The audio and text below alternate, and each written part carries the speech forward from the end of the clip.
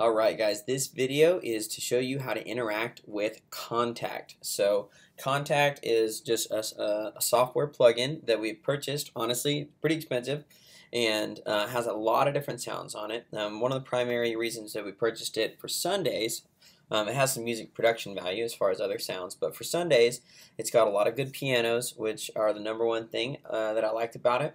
It also has some really good strings and horns, which could be useful in fitting really specific moments of songs.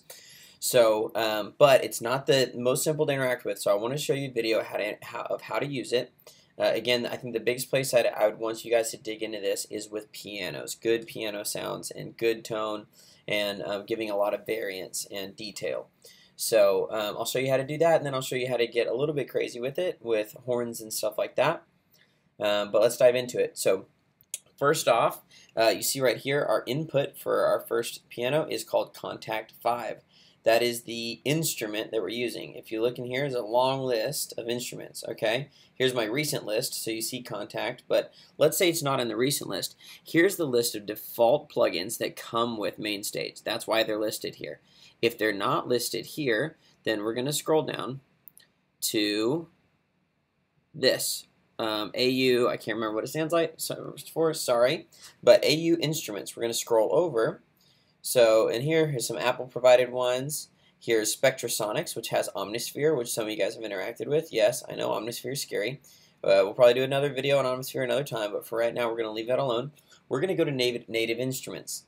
So guys, oh, also quick note, all these files are actually stored on the external hard drive. So we ran out of space on the computer. These things take up a lot of space. So that external hard drive that I have you guys plug in is where all these sounds are stored. So it does need to be plugged in for you guys to access these. So go to native instruments. Now you see a couple instruments within here. Massive, Reactor 6, FM8, Battery 4, Epsynth. Those are all synthesizers, different types of synthesizers.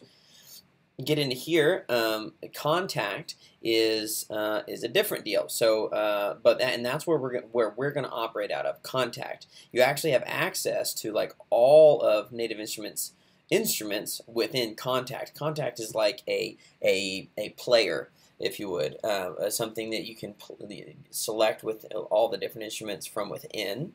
So Kontakt 5. And then you see all of these. So what we're going to do, if we chose stereo, that would work. We would get, we would choose an instrument, and we would, it would send out to a left and right channel, and that would be in our first channel. Which, you know, this right here, this is a stereo channel. It has a left and a right. That's why you're able to pan left and pan right, is because it's actually two signals, not just one. So that would work for you to do stereo, but we're going to be smarter. Sorry, didn't mean to steal the thunder there. We're going to be smarter than that. We're going to go to the instruments, native instruments, Kontakt 5. We're going to choose a 16 by stereo. By doing that, we actually save computer energy and space and processing power.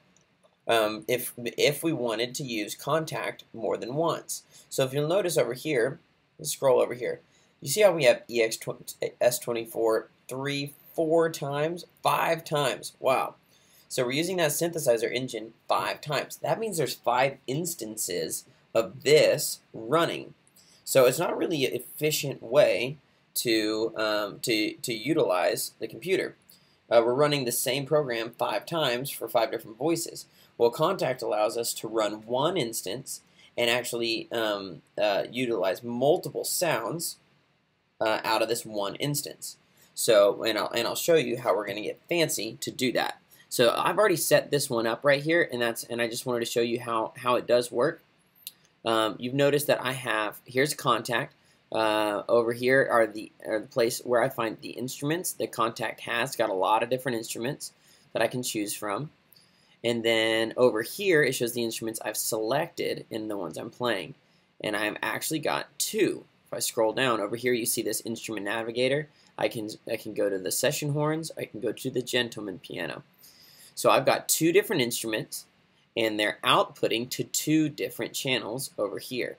I control the channel by making sure I'm clicked on this eye right here, going to output, drop down. I'm selecting the first output, channels 1 and 2. for the gentleman piano, and I'm choosing the second output right here, 3 and 4, for the session horns. So boom, now you see I have this plus down here. So if I do the minus, that disappears. And actually, pretty sure I can delete that. But if I press plus, it shows back up. What happens if I hit plus again? I get another one, 5 and 6. Very cool. Very cool. 7 and 8. Okay, I like this. I like this a lot. I'm going to delete this because I don't think we need it. All right. Now, if I go here. Yeah, awesome. Okay, so right now we're just going to run channels 3 and 4. So I'm going to delete 7 and 8 over here. Oops, I did not mean to delete that one. Okay, boom. We're going to run with 2. We got 1, 2, and 3, 4 as far as contact is concerned. Boom. So now my horns are routed to this channel. My piano is routed to this channel. I have one instance of contact running, and it's sending 2 different instruments to 2 separate channels. So guys, that's going to get us more efficiency in the computer and keep the computer from freaking out. So let me see right now. And because these are separate channels over here, I actually still get my separate volume control over here by just going to this aux 10. Listen, I'm just going to go ahead and name this horns. All right. And I'm going to choose my fader. I'm going to go map it to the horns volume. Boom, we're mapped. Now the only other thing I need to look at is these sends and the output. Just like when we create a new channel, these need to be right. When we're creating a new channel from within Kontakt, we need to go here to set these. So I'm going to set these. I know I'm playing the horns, so actually here's a cool deal. I'm going to map these horns out the pad. Okay, so I'm gonna match the pads over here. Okay, and I'm going to send it to bus 5 for its outro, because exit for pads. Okay, so now I've got one instance of Kontakt running and sending the piano to this channel, the horns to this channel. Then I'm routing the piano through the piano channel, the horns through the pad channel. Okay, I'm going to set these at 0 to match these other pad sounds. Okay, so all right, let's see what happens when I play. You see the horns are playing. I know you can't hear them very well. Oh, you know why you can't hear them? Because my pads are down. Turn my pads up. Bring that piano.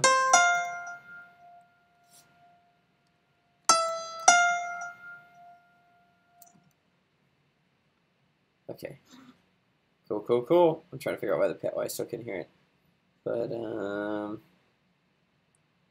bus 5. Up and route, going to output 1 and 2. All right. So let me go down, and now I want to show you guys how to do that from scratch. So we're going to scroll down here. I've got one instance of Kontakt running. Okay. So the soft gentleman piano. Now, actually, we're going to do this all the way from scratch. Okay. We're going to say, what if this was on something else? We're going to start from the very beginning. We're going to go down, AU Instruments, Native, Kontakt. I'm going to choose my 16 by stereo. Okay. All right, here's my instruments. Okay. So let me show you guys how to choose an instrument. We're going to come down here. Say, hey, let me take a look at the instruments we have. This one, sometimes they have multiple under instruments. But for the gentleman piano, there's just one, so I'm going to double click it and I'm going to choose it. Notice now here, I've got my gentleman down here. I can solo it, I can mute it.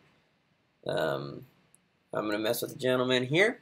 So we've got the gentleman, and it only has, oops, sorry about that, only has one setting, but obviously I could mess with all these settings to try to find something I really like, or I can click this camera. This takes me to the snapshots. This is a list of snapshots right here. I can cycle through them. All right, cycle through again. Let's go to, harsh. Hear that? Real bright, real up front. That one's honestly probably a really good piano for some worship stuff. Okay, let's try in the face. Levitating. This one's going to be interesting. Lots of reverb already added onto it. Okay. Loads of dynamics. Well, you won't be able to tell because I'm not playing on a real keyboard. All right, mellow. This is one. I like this one. Okay. Boom. We've got our piano. It's already routed to the piano channels here. Send it to the piano bus. All right. Now, let's pick a second keyboard. Let's go pick like a Rhodes or electric piano. Well, what I want to do is I want to click this plus. Boom. I've got my 3-4 channels. Let's go ahead and get them routed to the correct piano channels. I'm going to choose piano. Just match. I'm going to match exactly the other piano channel. I don't even have to really think that hard about it. I'm just matching the one right next to it. Great. I'm going to do this. Match the one right next to it. Boom. We're set up. I got all the same sends. I'm already routed out to the same output. And we are ready to go. So now I'm going to go choose my second instrument. So let's go to Retro Machines. Let's choose a clav. So this is going to be real in the face. Let's go through. Let's just check out some snapshots. Oh, no snapshots. Okay. So this one doesn't come any snapshots. That's all right. Now, everything's good except we do need to click the I, route it to our channels 3 and 4 so that it sends to a different. Oh, let's see here. Sending the output 2. Make sure. A good thing to make sure inside of Kontakt that our MIDI channel. Let's just go ahead and always set them to Omni. That way we never have an issue about it receiving MIDI from anywhere. We've already routed our MIDI the right direction, so we don't need to route a second time in here. So let's see here. There's our clav. The MIDI is what was failing. Very cool. All right, so we've got our clav. It's in a second channel. I'm going to route my volume. Let's go ahead and name this clav. Boom. All right, now I can turn down my piano. Keep my clav. Doesn't that just get you in the mood to worship? All right, guys. So that is how we use Kontakt to create multiple voices with only using one instance of Kontakt to try to save our CPU load. So if you got any questions, let me know.